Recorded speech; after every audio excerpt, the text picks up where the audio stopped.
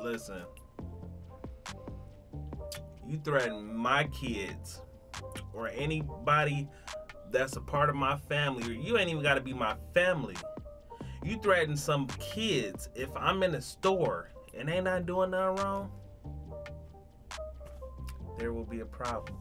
An employee, what she say? She threatened to call the cops on innocent kids that was shopping in the store for no reason whatsoever. Now, obviously we are in America, and yeah, the race thing, that's always the first thing or whatever, So let's get into it right now. I mean, it was them. I just told them, you can grab your stuff and come purchase it here, or I can call the cops and you can leave. Wait a minute, let me tell you something. No, that's not it. They have every right to come into the store and purchase what they want without being harassed by you. Why would you tell them, bring their stuff up here right now and purchase it, or leave, or you're going to call the cops? Why would you call the cops on children when they haven't done anything to you? They have every right. If they were white kids, you wouldn't do it. They have every right to come into the store and walk around and purchase what they want without harassment from you. Okay, ma'am. No problem. You need to apologize to them. I apologize to you guys. I'm sorry for... Give me the number for your corporate office, because I will be reporting you. Do it. I don't know the number. You can search it up on Walgreens.com. I'm sorry about that. Give me the number to your manager. Okay, I'll go find... I don't know who you think you are. They have every right to come into the store without you following them around or telling them anything. He said he just walked into the store and you walked up to them and said, leave the store or I'm going to call the police.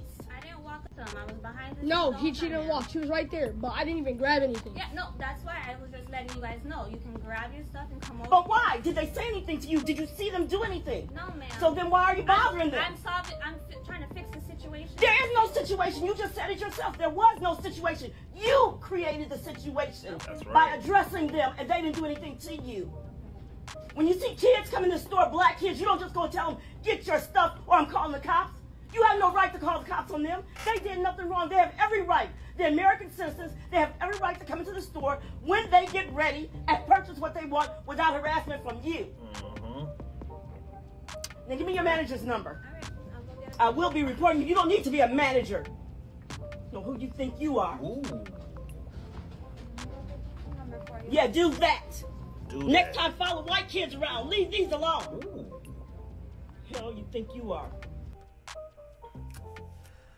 First and foremost, I want to give a shout out to that grandma right there. When you hear that voice, you know she ain't there to play no games.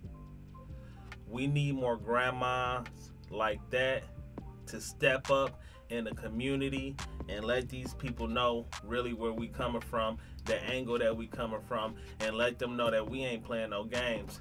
Grandmas, aunties, uncles, cousins. That's the energy that's needed. That's the energy that's gonna stop these people in their tracks when they get out of line.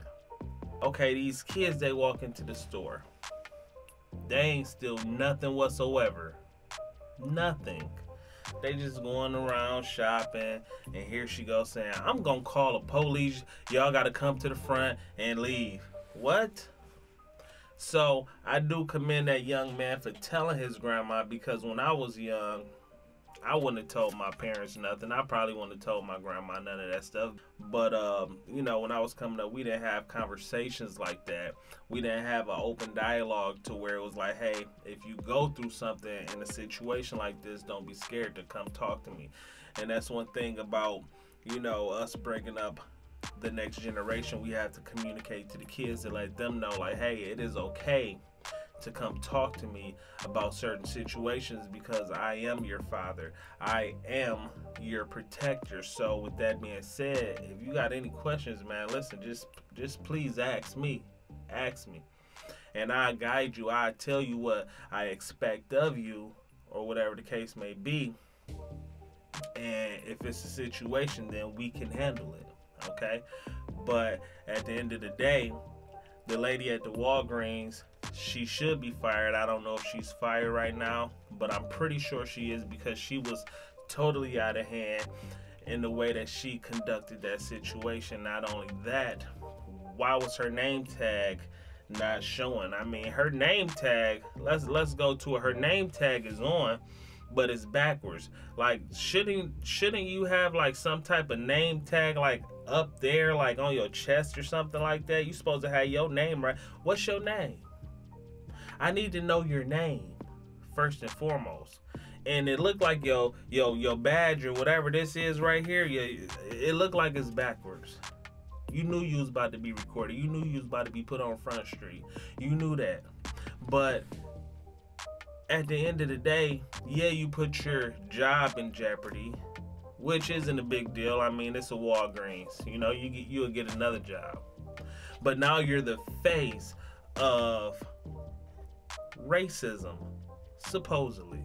Because, yes, this was a form of racial profiling in my eyes. I don't know how y'all feel about the situation, but in my eyes, yeah, that was a form of racism.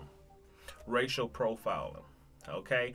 Don't assume that every black person that you see is going to steal something.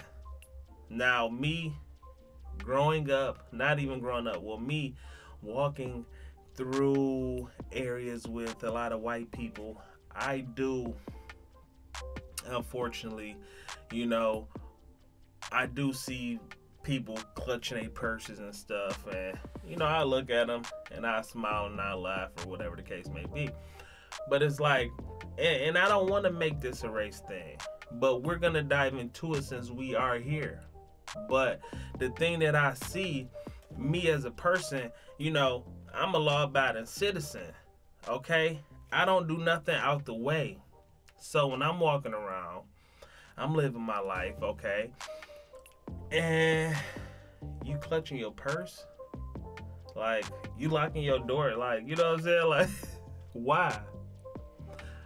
I mean, I know that they depict black people on television as being like the worst people in the world or whatever the case may be, and whatever y'all conversations y'all have in y'all household will make us seem like we're even worse than what we are. We not bad people. Majority of us, we are not bad people. We are some great, loving folks that just love to cook and have a good time, and we love to live life. You can't just go around here, you know what I'm saying, just thinking that everybody's gonna steal, because one thing about it is, I worked at Rite Aid before, and you wanna know one thing that I noticed at Rite Aid? Come here. Yeah. Black people will steal, yeah. Black people will steal. But you wanna know who was really stealing? The white old people. Yes, the old white people was stealing. They was like 50 years old, 55, 60 years old. And most of them was ladies too. They would go in there with a dress on, put it up under the dress. Listen, it was a lady, she walked out, she almost had $300 worth of stuff. Did I stop her? Nope, that ain't in my job. I'm not. Have a good day, ma'am. I ain't stopping you. Loss prevention, y'all better go and stop her. Cause that ain't I don't get paid enough for that. You know, listen, when I worked at a job, I knew my job description and I stuck with it. Okay? I'm not about to go out there. Listen, if I'm working at the cash register, that's where I'm working at. Don't expect me to be super save, you know what I'm saying, super save a Rite Aid. No, this ain't my, I don't own this store. And then if they stole something, then it's insured. But you know what? That's another topic for another day. At the end of the day, that lady gotta go. That's number one. Number two, should Walgreens be sued? I mean, in this day and age, people suing for any reason. So yeah, go ahead and sue them. I mean, shoot, they deserve every penny. Those kids shouldn't have went through that situation at all. And that's what it is. So I'll holler at y'all on the next one. Let me know what y'all think about this video. I'm dropping consistency. We out here. It's your boy Jay. If you got any content that you want me to review, just send it to my Instagram. Send it to my TikTok. DM me. Y'all know what time it is. I'll holler at y'all on the next one.